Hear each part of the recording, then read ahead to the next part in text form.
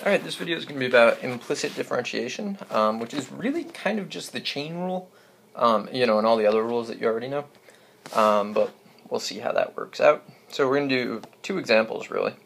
So the first one is we want to find the derivative dy dx for this given relation here, and I don't know, maybe it's possible to solve for y, but it's going to be difficult. So what I'm going to do instead is use implicit differentiation, which means I'll take the derivative of both sides of this equation with respect to x.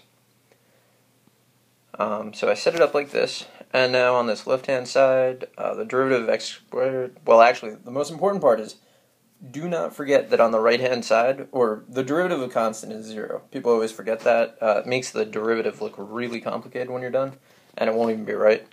So, derivative of x squared is 2x.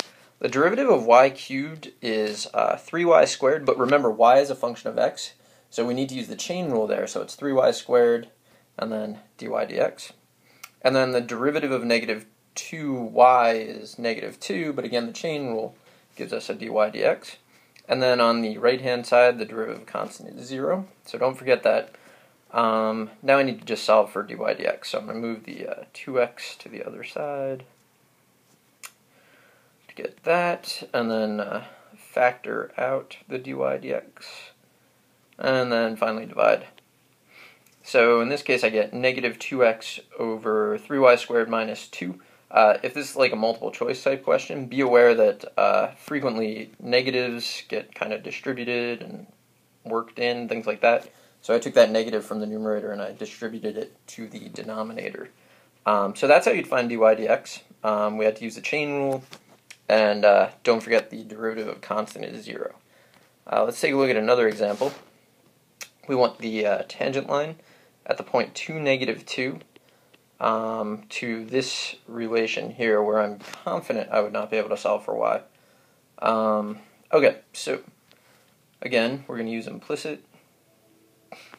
So in this case, it's going to be a little more complicated because we have variables on both sides, plus we have a product there. So it's first, derivative of the second, so the derivative of y squared is 2y, but don't forget your dy dx. The bottom line is, when you take the derivative of anything that has y in it, you're going to need to throw in a dy dx by the chain rule. So that's first, derivative of the second, and then plus second, which is y squared, derivative of the first is 2x, and then the derivative of, so that was the derivative of that whole thing there, that's just the product rule. And then derivative of negative 2x is negative 2, that's the left-hand side, equals the derivative of 4 is just 0, so then we get the derivative of negative 4y is negative 4, and then a dy dx. Now, since I'm finding the tangent line, I'm not going to go through and solve for dy dx, which would probably be difficult. So I'm going to turn this into a really simple algebra problem by substituting it at this point. So I'm going to substitute the point 2, negative 2.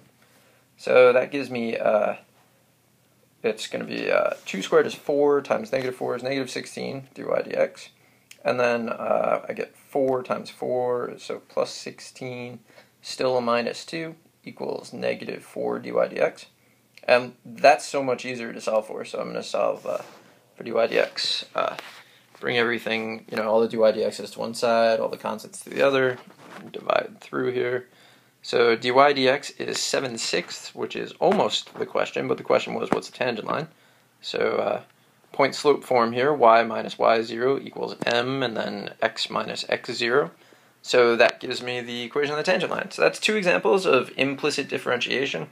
It's not really very difficult, but you do have to make sure that you don't forget to take the derivative of both sides, which means the derivative of constant might end up being 0. That happens a lot. And also, it's easier when you do have to find it at a particular point, easier to plug in right after taking the derivative than it is to solve for dy dx and then substitute in. So I kind of recommend you do that. Alright, I hope that was helpful. Good luck.